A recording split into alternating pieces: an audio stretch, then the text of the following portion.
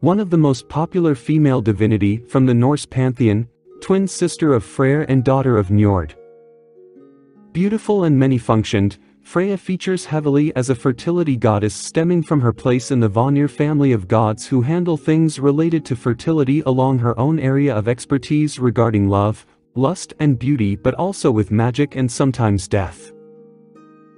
Freyja was the Scandinavian goddess who watched over the crops and new life, mainly appearing in many myths as lover or object of lust. Therefore she was concerned with affairs of the heart and likely played an important role in the old Scandinavian religion. The starting point of Freyja's many functions comes from her role as a fertility divinity. She was called Vanadis because of her Vanir descent, while her other name Horn probably comes from a word meaning flax or linen in Old Norse, which was an important material cultivated early on in Scandinavia, and was thought to ward off evil while bringing fertility to mankind. Flax manufacture was also known as to have been a female affair, and just because bridal dresses were made of linen, Freyja became an entity defender of love and weddings. In German stories she is assimilated with Frigg as they were both of equal nobility, and are possibly separate aspects of a single divine principle. Other accounts mention her as to have been associated with a form of witchcraft involving a seeress and some kind of divination. Freyja is often depicted as a young and beautiful blonde-haired woman wearing an armor over a flowing gown, sometimes bearing a shield and a spear. It is believed that she is the most accessible divinity for people to call upon, and from her name came the designation Fruva or lady, which became the sign of respect women bore ever since. Playing a major role in erotic poetry, Freyja had special authority in relationships involving love, so it was good to call on her for help. Yet she was not the only goddess of love whom mankind had recourse. Freyja was born in Vanaheim but moved to Asgard as a hostage when peace was made between the Vanir and the Aesir. As the story says, she was delivered over by the Vanir and was accepted among the Asgardians as the goddess of love and fertility. While Freyja may have originally been paired in a brother-sister couple with Freyr, our most comprehensive source when it comes to Norse mythology through the Icelandic mythographer Snorri Sturluson has her down as the wife of a deity named Odur, whom have gone missing into foreign lands, inexplicably leaving Freyja behind, who would later wander the earth in search of him while weeping tears of gold. Being also a goddess of wealth as attested to by many poetic references that link her to treasure, for her tears are said to have been made of gold. In addition, both Freyja's daughters' names, Hnoss and Gersemi, meaning something along the lines of preciousness or treasure, and were possibly used in later poetry as manifestations of Freyja herself. According to some accounts, many of Freyja's various names are those she acquired during her wanderings among the unknown looking for her husband, however her journey in search of him are completely undocumented.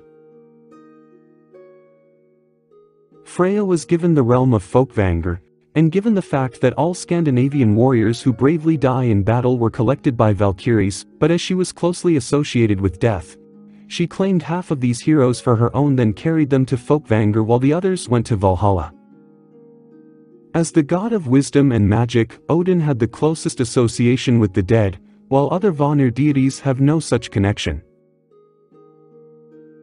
However, Freyja's relationship with magic is also well known, and Snorri Sturluson relayed how it was Freyja who first taught a certain shamanistic magic among the gods of Asgard. Finally, the way Freyja chose slain warriors to be on her as opposed to Valkyries, carries her into more ferocious spheres, functioning as a goddess of death, and even battle itself. This link between Freyja and Odin, as well as Odin's own strong proficiency with magic, led many to think that Odin and Freyja's husband could have originally been one and the same individual.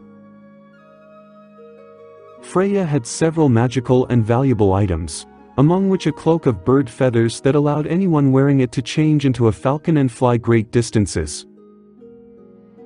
In addition, she was said to take the form of a she-goat at night and was in the habit of traveling around the Norse mythological cosmos on a carriage pulled by cats. And sometimes too, she would ride upon a boar with golden bristles, not to be confused with that of her twin brother. Her last but most popular attribute was the Brisingamen necklace, a golden jewelry with a tremendous significance. This necklace is believed to have made the goddess irresistible to both men and gods. It also supported any army that she favored on battlefield. Her ownership of the Brisingamen is alluded in a text describing how she came into its possession, but its most famous myth concerns its theft, which was preserved in a such fragmentary and tricky way that it is now pretty hard to come up with one comprehensive story. The most detailed version, which is also the youngest and thus not the pinnacle of reliability, describes how Freyja slept with 4 dwarfs in exchange for it. The goddess accepted their bargain and received the golden jewelry, but upon knowing what she had done to obtain this necklace, Odin ordered the trickster god to steal it by assuming the form of a fly to get into her bedroom as she was asleep. After successfully stealing the necklace, Loki was caught up by Heimdall, who after a struggle managed to retrieve then returned the jewelry back to Freyja. In another version, she was told to instigate war among men by any means if she wanted to be given the Brisingamen back to her. Just like this story goes, the handed-down mythology emphasizes Freyja's role in all things related to sexuality, and her desirability was all over again the core theme. In the extant mythology, Freyja often features as an irresistible item of lust mainly in the eyes of giants. In one tale she was kidnapped by one of them who took her to Jotunheim hoping to marry her to one of his sons, but she rejected all of them. Another story tells of Thor's hammer being stolen by the giant Trim, who refused to return the hammer unless getting his hands on the goddess. In the tale of the master builder, the giant who was to construct a wall around Asgard demanded Freyja to be part of his payment. As for other related myths, a certain giant entered Asgard and boasted he would destroy all gods, except Sif and Freyja, whom he will take to his home, but was fortunately defeated by Thor. Besides the goddess Freyja being the price of many things which other gods try to avoid paying, other myths however reinforce Freyja's supposedly free and considerable sexuality, for she was reputed to have had relationships with many suitors including gods and other beings. There is a poem in the Poetic Edda, in which Loki accused all goddesses of sexual indiscretion, especially Freyja, whom according to him had several affairs with all gods of Asgard. But some account says that she played the oldest profession, for she gave herself to 4 dwarfs in order to obtain a beautiful necklace. This sexual history and her fondness for erotic poetry made plausible the assertion of Snorri, that it is towards Freyja whom one must turn in the affairs of lust and love. Presumably this attachment to human love is consistent with the notion of the Vanir as fertility divinities. We might reasonably expect a fertility deity to be associated with the dead, but in this mythology at least, the evidence all goes in the other direction. As a fertility divinity, Freyja would have taken up a central role in old Scandinavian religion and society, for playing a part in the circle of life and death. She is one of the few individual goddesses who had a major role in the more official religious cult, as she incorporates many traits that can be found in fertility divinities from all over the world, among which is a clear connection to death. The goddess Freyja is famed for her cheerfulness, and the worship devoted to her was erotic in nature. We now know that she was a potent force in the last years of paganism in Iceland, because of a famous incident recounted in connection with the Christianization. At the Althing Parliament, a supporter of the conversion was banned for blasphemy towards the goddess because of a song he recited calling her in disgraceful names, showing that she was still important enough for people not to successfully get away with these sort of things. Even though the Old Norse sources do not specifically detail the existence of a cult to Freyja, but a large number of places in Sweden and Norway are related to her name, indicating a clear worship of her which even pointed to a public cult, as opposed to a domestic worship one would expect for a goddess.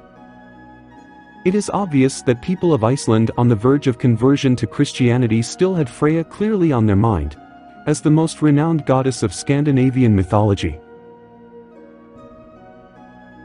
Hopefully this video was interesting enough, and if you've made it this far, do consider leaving it a like, subscribe and let me know what you think in the comment section down below. And as always, stay curious.